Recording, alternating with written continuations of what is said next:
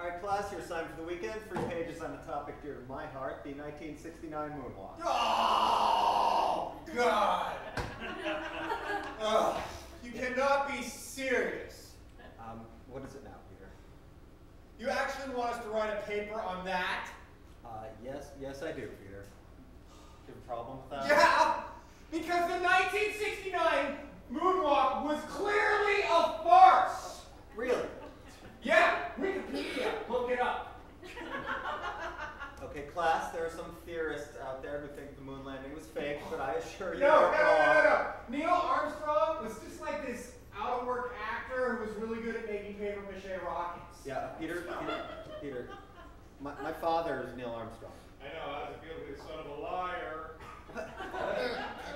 Peter, my father is a hero. He was an astronaut. He won the Medal of Freedom. Yeah, for killing Malcolm X. What? In Vietnam, look it up, Wikipedia.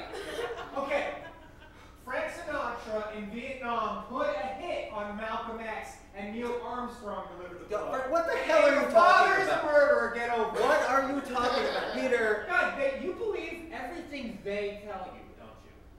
Who? The Mecca Conglomerati. The The Mecca Conglomerati, duh. Look it up. It's the oldest secret society in the planet. Where? Look it up on Wikipedia? I don't know. Can you speak Klingon? No. Well, yeah, the Wikipedia.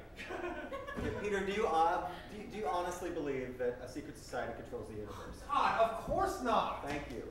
It's just the planet is controlled by the Mecca Conglomerati. The universe is controlled by Gringor 6, the Great Destroyer. And that's not a Jesus secret. Christ. No, Jesus Christ came later. Jesus Christ came later. The Mecca Conglomerati control the universe. Gringor, no. Oh, you got me mixed up. I gotta go back to the... Peter, why don't you, in Wikipedia, just write a paper about something else, something like a real conspiracy theory. Like, why don't you write about Watergate? Is that something else your dad did?